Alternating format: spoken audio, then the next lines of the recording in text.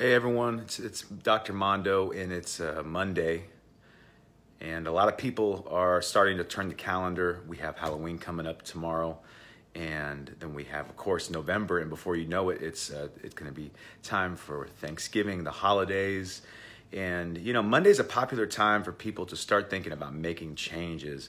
Around this time of year, though, we start to really drift away from making changes and kind of start thinking more about mailing it in.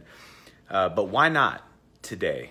There's some of you right now that have been reaching out. I've been getting a lot of response on this whole plant-based kick. Forget for a minute the whole plant-based kick. There are changes that you want to make in your life, whether it's in your relationships, it's about rewriting your story, about having a more confident version of yourself show up in the world. There's certain goals, ideas, aspirations. This sounds about as generic as it can get because I'm trying to talk to as many people as I can.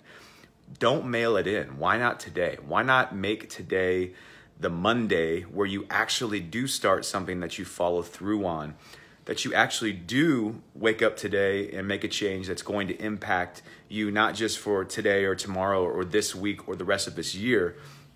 Why not today? Why not now make a change that you can feel good about as you head into next year and then move beyond that?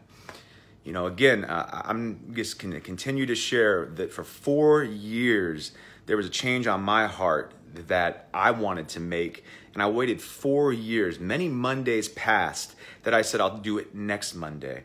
How many of us have weekends that we feel like the reality is we're not treating our temples, our bodies the way we should? And so we say, I'll start on Monday. Or if this Monday doesn't go good, maybe it's next Monday. Well, again, everyone's trending hashtag on Mondays in my world tends to be Motivation Monday. So here's some motivation. Why not this Monday? Let's make it this Monday. What are you right now thinking about doing? What change are you thinking about making? Some of you are starting programs today. I know it for a fact because I've been watching your posts. You're starting programs, you're making changes, whether it's changing the way you're eating or it's an exercise program. Do not mail in the last 2 months of the year. Yes, enjoy your time with your family, enjoy your time with your friends, but don't mail it in. Why not this Monday? Why not make the change now that you've been wanting to make?